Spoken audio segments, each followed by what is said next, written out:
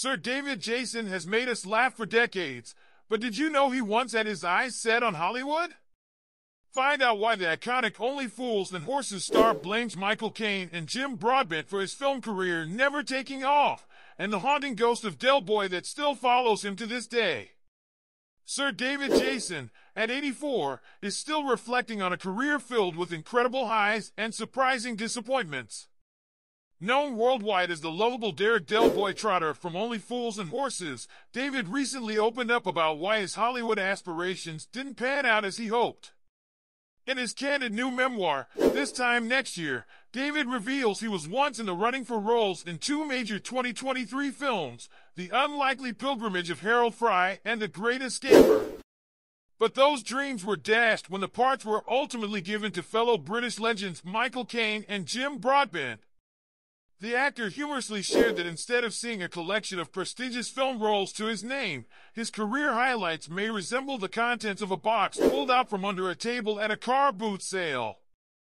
The sting of missing out is especially poignant for David, given that Jim Broadbent had once auditioned for the role of Del Boy, only to turn it down due to theater commitments.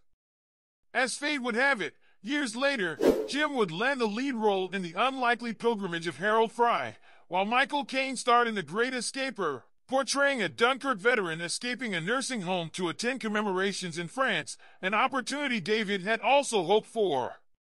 In the memoir, David writes with a mix of humor and disappointment, "I thought it was going to be me escaping from the care home and going to look for my Dunkirk chums. It's the hope that kills you." But it's not just Hollywood that eluded David. The actor recently spoke about the lingering presence of his Only Fools and Horses character, Del Boy. While he cherishes the impact the role had on fans, he admits that it often overshadows his other work. In an interview on BBC Breakfast, David described how the ghost of Del Boy follows him, saying, "That Derek Trotter thing, he's a bit of a ghost that comes along behind me like a Christmas carol." Despite a decades-long career filled with a variety of roles, David expressed frustration that most people only remember him as Del Boy. "It only upsets me slightly because that seems to be the only thing that people remember me for," he said. "I've done so many other things that everybody seems to have forgotten about. It's like I've only ever played Derek Trotter." David also revealed a lingering dream of his, to perform on the stage of the National Theatre. Although he acknowledges that time might not be on his side and jokes that his memory might need a bit of help, he remains optimistic about the possibility. "Hey!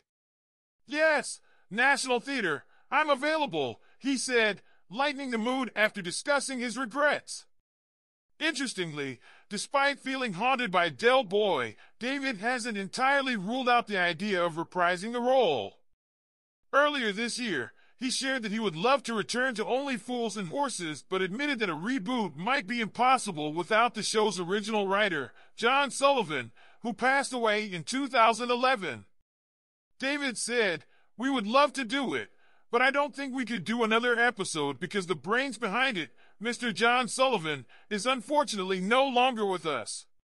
And there you have it, a glimpse into the mind of Sir David Jason, a man who continues to entertain, reflect, and dream.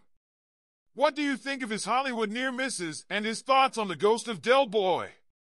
Drop your comments below, and don't forget to like, subscribe, and hit the notification bell for more celebrity stories. Thanks for watching!